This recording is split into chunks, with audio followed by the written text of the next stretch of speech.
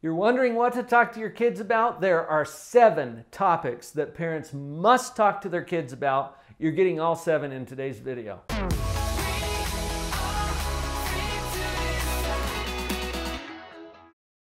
To introduce this, Vicki, let's just acknowledge that it's risky out there. Here you are on the internet. Did you know that there's less wholesome stuff here than Live on Purpose TV? Of course you did. Do your kids know that? You bet. And how are they going to know how to stay safe unless we help them? So the first topic is personal safety. You got to talk to your kids about this. They need to know where you stand on certain things like internet safety, but also how they interact with strangers. So I'm talking about personal safety in the real world and in the virtual world. We can take that safety even a little bit further and go into the second thing to talk to your child, and that is about alcohol and drug use. You know, we're kind of talking to you about what we want you to introduce and have this conversation with your child. We're not going to tell you what to tell them.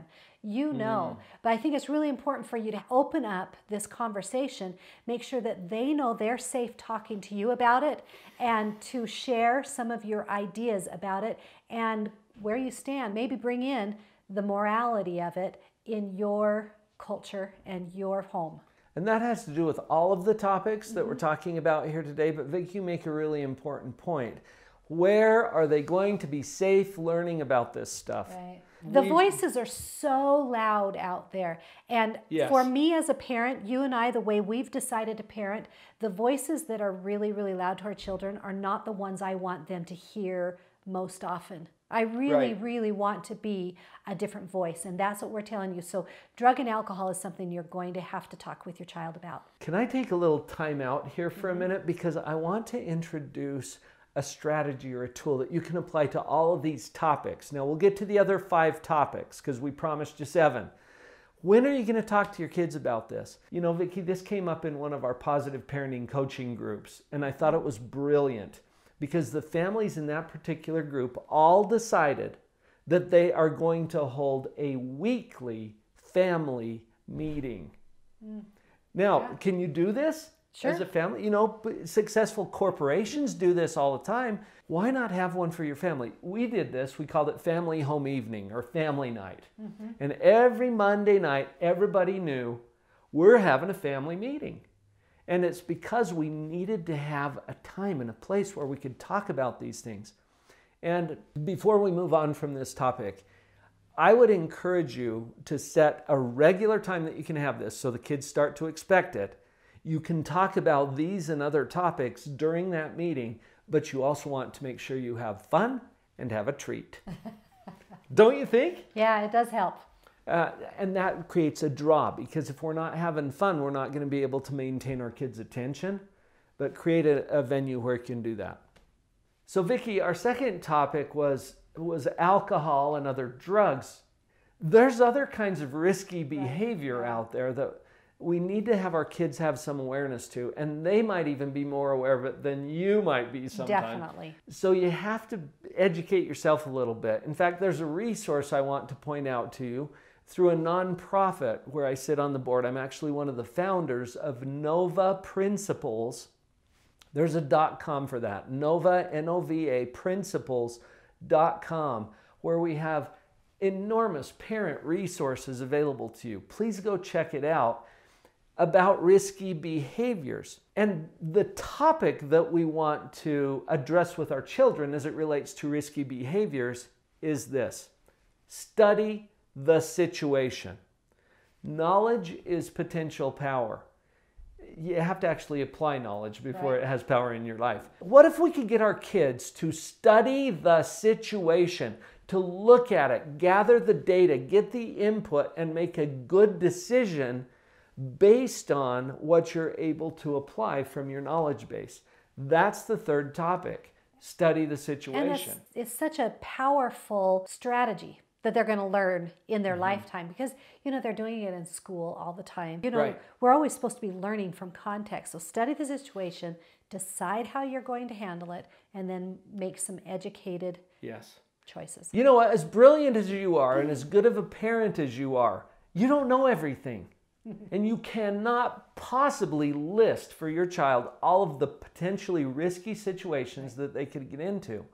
You want them to do some good thinking, and that's why we're including this as one of the must talk about topics. You know, while we're on the topic of using the terms risky business, I think that's a really great way to introduce things to kids is let's talk about the risky business, because many of these things that we're talking about have a moral underpinning, and you've probably shared some of your moral beliefs with your child, but let's talk about the risky part of the actions that we have moral judgment for. And that brings us to sexuality. It's so important to be willing and open in talking with your child about sexuality. Let's take away the taboo and learn how to talk about it.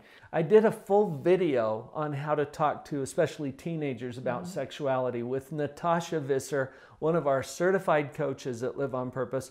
Look up that video if you want some hints. She's an expert on helping parents to have the tools that they need to talk to their kids about sex and sexuality and their bodies.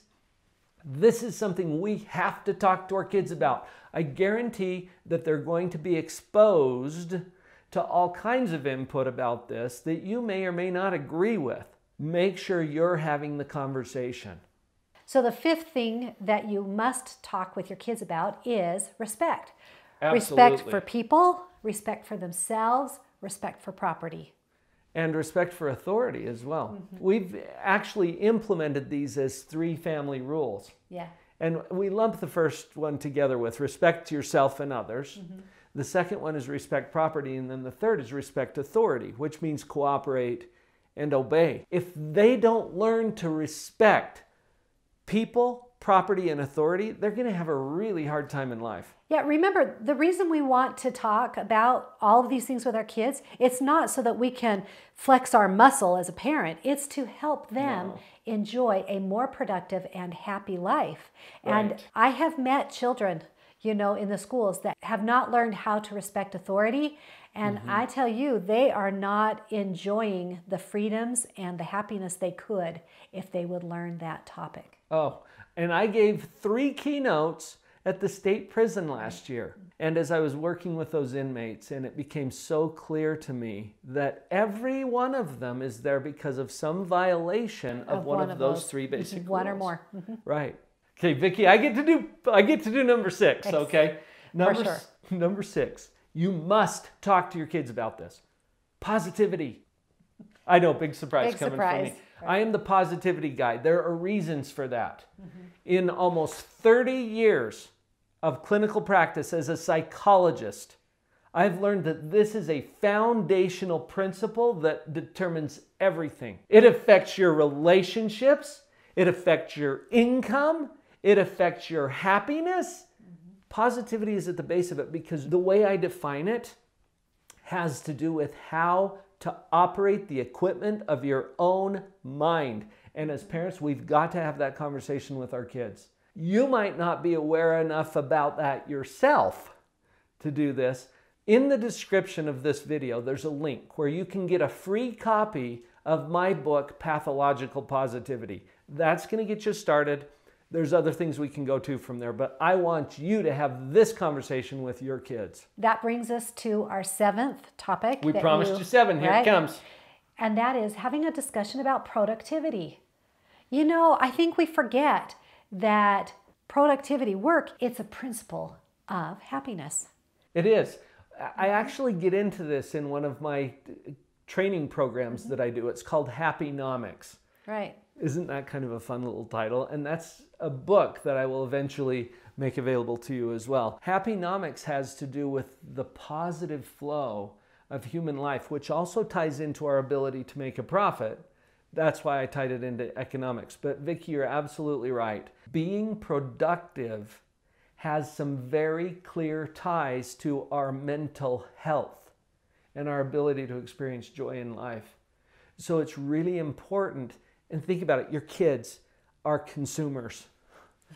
All right? Honestly, they consume a lot. As do all of us. We all do, because as mortal human beings, we have to. The key here is to produce more than you consume. And your kids need to learn that at home, because then they can take that out and apply it in other areas of the world. Productivity, it made the list.